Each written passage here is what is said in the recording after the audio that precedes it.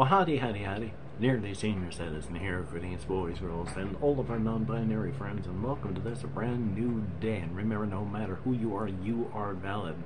Hokey smokes, brand new day indeed. It is warm outside. When I went out for a walkies, which is somewhere between 2.5, 3 miles on these walks. When I went out on the walk, it was gray, but there was some wind. And so it was no stale or stagnant air. Very windy in the area that I live in.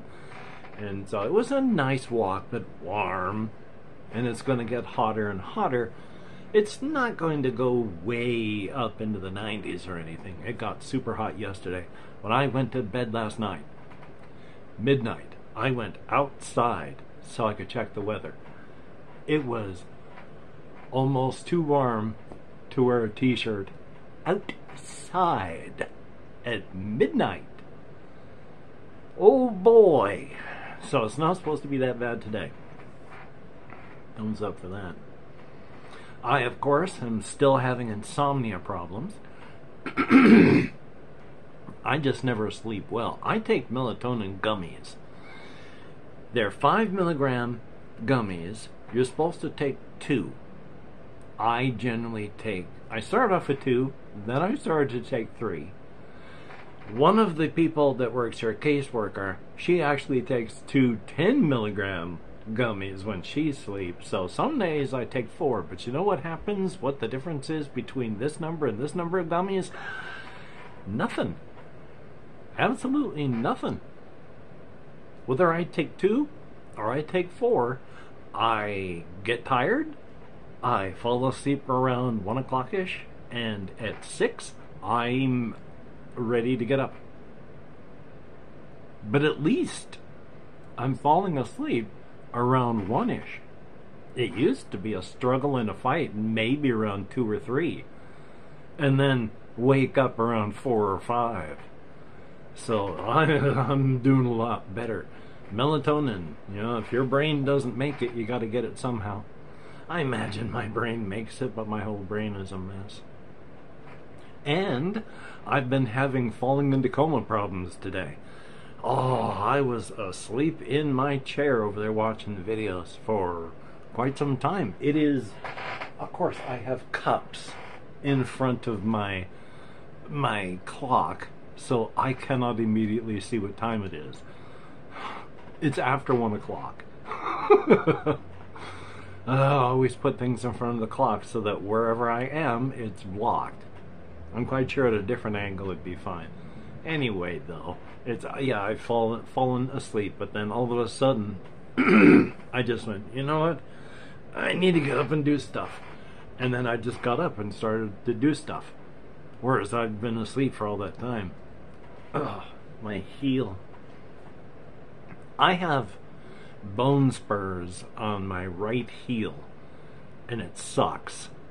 But then I've had bone spurs on my right heel since I was a kid. One of my very, very few memories of when I was before age 15 is I had to have been in 2nd or 3rd grade, if even that much. And I couldn't do PE stuff, physical education, because it was hard to walk. My heel hurt. Like it hurts right now. I have had actual bone spur issues my entire life because they bothered me as a kid and then they stopped. And then I got older and I hit right around when I was in the military. Good golly, Miss Molly. And I dealt with bone spurs not all that well, but I had special combat boots and special shoes with ripple soles, which is just a whole bunch of, like, well, it's like jagged, but the jagged is just little rubber edges, little blades. So you have a bunch of little blades on your shoes, and you walk on those. And then, oh, I got a little bug. Great. And then there is they're wedges so that it raises your heel up a little bit more inside of your shoe. Now, the boots that I've been wearing do restrict some of my movement on my heel, so that's been working quite well. But also, I've been going out less because my knee has been hurting more. My knee has been hurting less lately, so now I'm walking more, and I've been walking across fields, and now my heel is killing me again. And I am going to make a quick, because I think that little bug-a-fly in there was one of them mosquitoes, and they're hard to see for me, especially because I got stuff over here, and I've got a million floaties in all my vision. It is absolutely impossible. Every time I'm just sitting here, there's movement everywhere because I got floaters in my vision. I'm going to spray my knees here again. And get a little insect repellent in the air and on my knees, because, I tell you, on my right knee, I have healing marks for about 8 to 10 mosquito bites. And it's only there. And they don't happen all in the day, of course. It'll be 2 days, I'll get 2 mosquito bites. And then 2 days pass, and then I get a mosquito bite. And then 3 days pass, and then I get a mosquito bite. So they're healing, and they're not always bothering me, but it bugs me, and then that irritation goes away, and then I relax and forget, and then suddenly I got one to take care of, and then... and of course, these being Habitat for Humanity put together mostly by volunteer-type housing places, they're not greatly sealed. My door, there's a lot of daylight that comes through around the edges, so a lot of insects get in. Luckily, it's light outside. Problem is, of course, it's light outside, and my door's right there. So there's light going boom right on the front of my building, thus going on to the door of my apartment. We have outdoor lights we can flick on.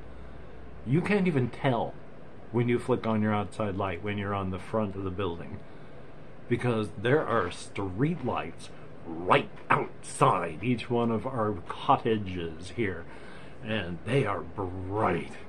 I have to tape my curtains to my windows, and too much light still gets in. Now, ADD and ADHD still makes it impossible for me to focus. But I remember to talk about this because I went and raised a ruckus down at the post office because they had, they said they had delivered my meds to me on the 6th, but they hadn't. I hadn't gotten them. So at the beginning of this week, I went in with my tracking information for it and said, I didn't get this stuff. We need to figure that out. End of that day, they said, have you checked your mailbox yet? Your mail has been delivered to you. So they located it from the delivery and then put it in my box for me to pick up. Now, one of the things that could have happened is maybe it was just placed into the wrong box in our bank of mailboxes. In which case, my medicine, which is just a normal medication, but are still supposed to be stored in a cool, dry place, has been sitting for 2 weeks in a metal box in the sun. And it's been hot. Now, of course, does that mean my pills have turned into poison if they have been doing that? No. Pills have a shelf life because they slowly degrade and become less effective over time. Storing them improperly, like in heat, is just going to decrease the shelf life as they degrade quicker. Are they going to be damaged enough to make them useless? Likely, no. I bet they're fine. I'm taking them. They're my ADD/ADHD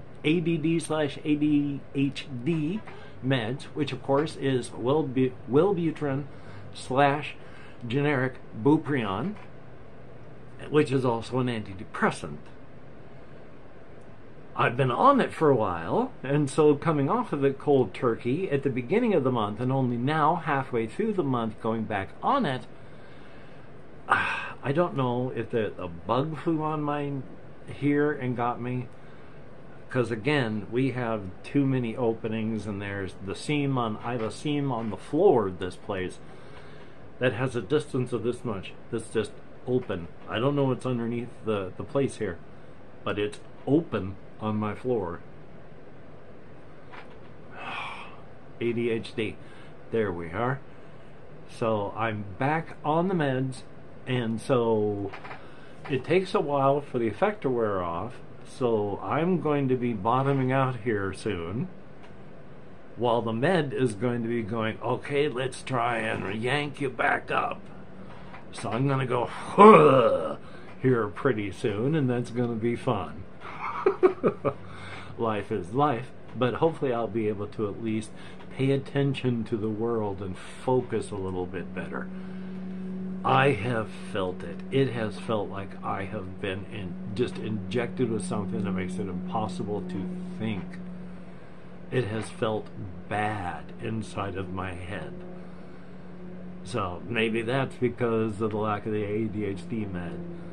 So well, of course it is, but it's felt not good. So now at least, yay. So thumbs up on that. What else do I have down here on my list? One of them is, well, in fact, this one, I had stopped talking about them, but now I'm going to talk about them again. I'm not going to rave like I have been and such like that, but I'm going to talk about Electric Callboy. And I was watching a video about older videos and changing with the times, and how there's one person that their videos might still be available online, but the difference. The Electric Callboy, the band, whom they used to call themselves Eskimo Callboy, but they've been around since like 2010. And earlier in their career, they lost one of their band members. I think it was a drummer, and was replaced. And then, 2019, maybe-ish, I can't remember the exact time, the lead singer quit to go off and start their own project. That's when they got Nico Salic. I don't know how to pronounce his last name, Sallch. If it's straight German, that would be more Zalach. So that's when he auditioned for the group to be the singer and was accepted. Things changed radically for the group at that point, it seemed. Because from then all the way up till they got Nico in the group, they were Eskimo Callboy.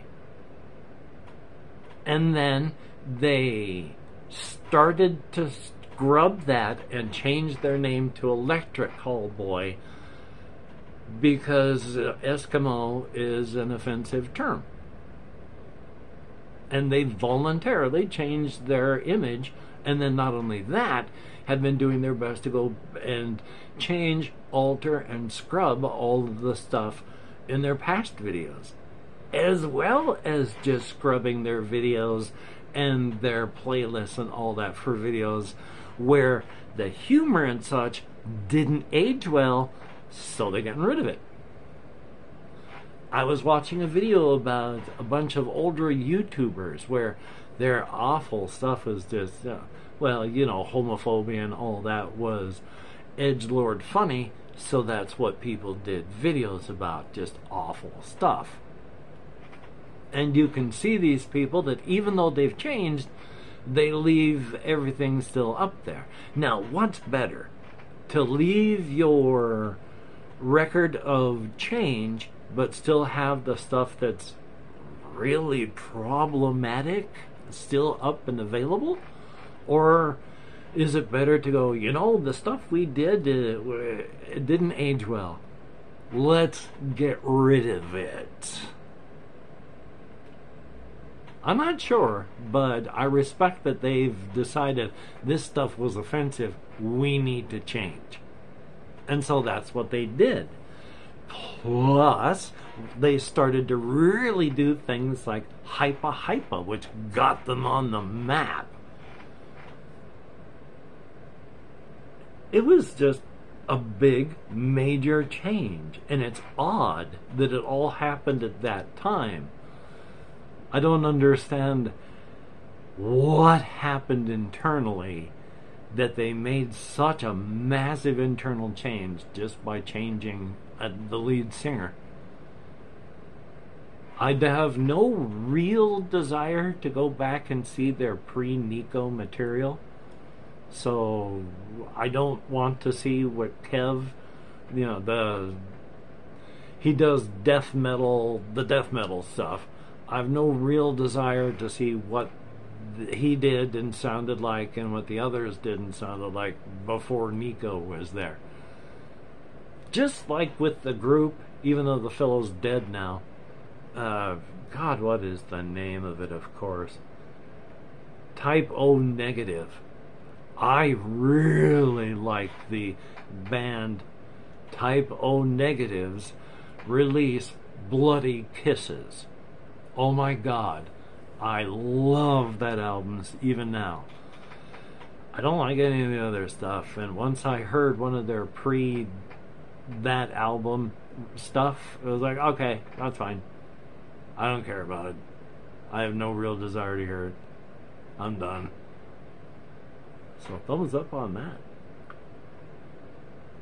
And I am very tired, and I feel goofy inside of my head from lack of sleep, and this is only the second day getting back onto Buprion, so I am mega unfocused. I feel that every day ever since, it started the day that I started going cold turkey, and has just continued and gotten worse, so hopefully it's gonna bump back up pretty quick. That would be nice.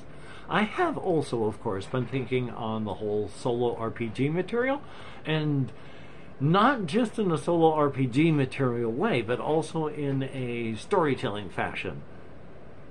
Because I've talked about in the setting, going on solo RPG stuff, like if I play it in a 4 Against Darkness kind of way, you take 4 people into the dungeon.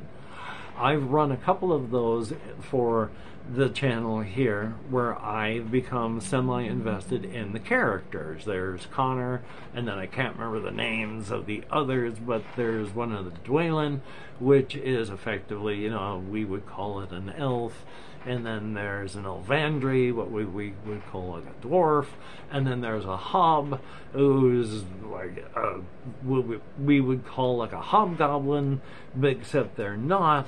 And I've gone real grown to all of these characters and the setting, to the point that I'm actually working on it now as also a fiction setting to write stories about. And so that's a good thing. One of the things I try to think about is difficult. With my neurodiversity, there's stuff that I just don't like to think about or talk about. Various base human needs and functions. I don't like it. It even goes to the point I actually don't like eating. I personally don't like to eat food. It's ugh. Everything is about that sort of thing is base. I don't like it.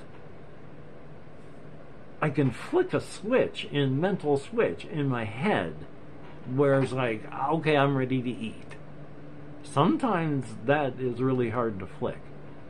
Other base urges of the body, like if you need to seek out a partner or to go it solo, I got the switch in my head where it's like, that stuff is, I don't even like to think about it. I don't like jokes. I don't want to see it in anything I'm doing. Unless I can flick that switch in my head. I had my wife who was able to turn that switch from off to on for me. And so we took care of business that way. I still have 2 adult children now. So, thumbs up for that. Now, if I can remember where I was going,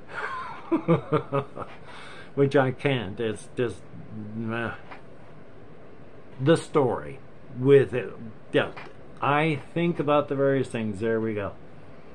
And one of the things that I've thought about both in this setting and a different setting is the stuff that I don't like to think about, like getting frisky. Except that flicking a switch in my head can turn that part on. And getting frisky, of course, being the euphemism for bedroom acrobatics, so that I don't get demonetized by talking about this sort of stuff. Because the peoples of the solo RPG setting I'm talking about have hang-ups that we don't have. And we have hang-ups that they don't have. Now, what hang-ups do they have that we don't have? You know, specifically maybe me. And the answer is, I got no ideas. That is of the extremely tiny minutia that is, you use a little tiny paintbrush to do the little tiny bits of fine work that if I'm involved too much in this, I'm paying no attention to the big outer picture, and that's kind of more important. Understanding that they got hang-ups that I don't know about, I figure is, okay, that's good. So they got hang-ups that we don't have, we got hang-ups that they don't have, and they've got a whole bunch of different speciation where they are not reproductively compatible.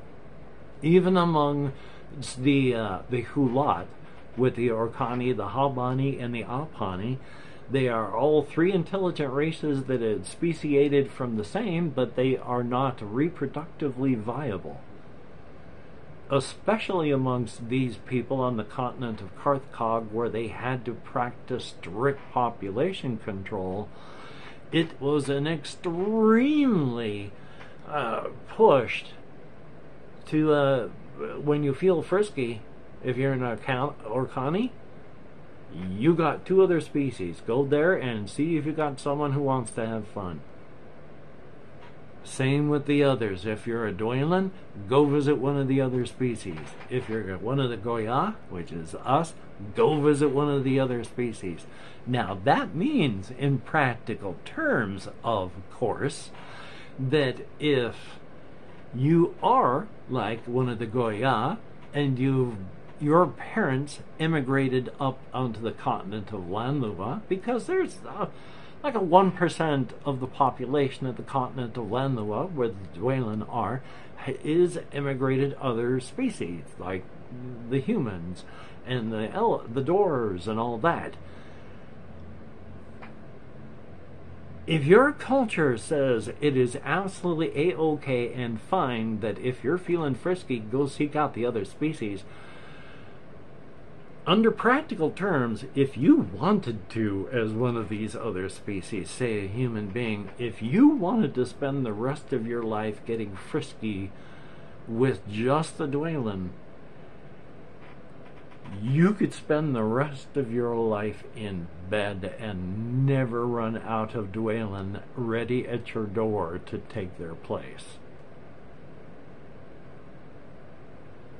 You would be inundated. Now, because this is the continents and the people of this world, well, the continents are, but the people of this world follow a more us and them overlaid on the top of us versus them.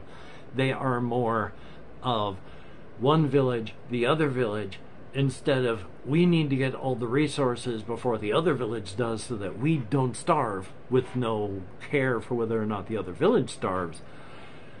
On this world, on top of that, is overlaid, we need to make sure that both villages get enough resources that we all survive. So no one's going to be pushy. If you, as a Goya, say, I'm not interested in that, word will get out and you will never be bothered. You have to make your intent known. Then you would possibly spend the rest of your life on your back, or on your knees and hands, or on your, well, you know what I mean. So, yeah, it's, again, not something that I like to think about, but also I like to make the world as much of a living world as possible. And that means you think about things that you may not want to think about. And again, it's my neurodivergence that makes me not like this stuff. Again, it's like with eating. When I watch people that are eating and they're eating sloppily and getting food on their face, oh my God, it is torture. Just watching it, I can feel my skin start to crawl and my flesh wants to just melt off my bones so that it can get away. It is the worst thing in the world. Except, of course, are other things that are the worst things in the world, which, of course, like if I put a shirt on, if I put a shirt on over the top of this one, and then this shirt folds like this underneath the shirt on top, this folded, wrinkled cloth held against my body will be the worst form of human torture imaginable. Again, my skin will crawl off of my body. My flesh will melt off my bones just to get away from it. It is torture until I can get it all cleared up. So yeah, I don't like thinking about some things, but I want to make it a living, breathing world. So I think about that stuff. So yeah, if you're one of the other species and you wanted to make your job just being a bedroom person, you could. Thumbs up for that. And again, I'm just using euphemisms so that I don't get demonetized trying to talk about this stuff. If I could and not get demonetized, I would be using much more proper terms instead of having to, dance around the subject. Thumbs up for that. Anyway, though, I'm almost a half hour yammering. This is going to take forever to upload. So, thumbs up and thank you. If you're a Patreon patron and you're still watching, thumbs up and thank you. Well, even if you're not watching but you watch another day, or even if you don't, hopefully spiritually know that you are a beautiful and awesome person. Thumbs up and thank you so very much. If you have watched this far, if you could write the words "Hi on" into the comments, that would be very, very cool to let both me and the YouTube algorithm know that you have watched this far. And if you left me a comment, thumbs up and thank you. It is appreciated greatly, greatly, greatly. I read as many comments as YouTube will put in front of my face, because it doesn't put them all in. Oy vey, but that's another day. But I read as many as I can find, and I thumbs up. That wasn't even English. I thumbs up and heart as many as possible. So thank you so very much. It is appreciated. And with the awesome computer that, while I have issues with, is still an awesome piece of machinery, and I am extremely appreciative to have. I have a keyboard that I can type with. So I've been answering more comments as best I can. So thumbs up and thank you. So, until we meet again, you take care. Have a great day today. I will see you on the flip side. And that is indeed a very good thing. So yeah, I'm just going to edit, render, upload. I probably got stuff I really should get done today, but I do what I can. And hopefully you'll do what you can. So yeah, have a good one. I just suddenly remembered the name of a cosmic horror. I couldn't remember the name of one of my cosmic horrors yesterday, and I told my subconscious, please remember what the name of this is. And just as I was leaning forward, the name Kadiran popped into my head. That was the name of the cosmic horror that I couldn't remember. Thank you, subconscious, for delivering. And you were present. Our brains are so weird.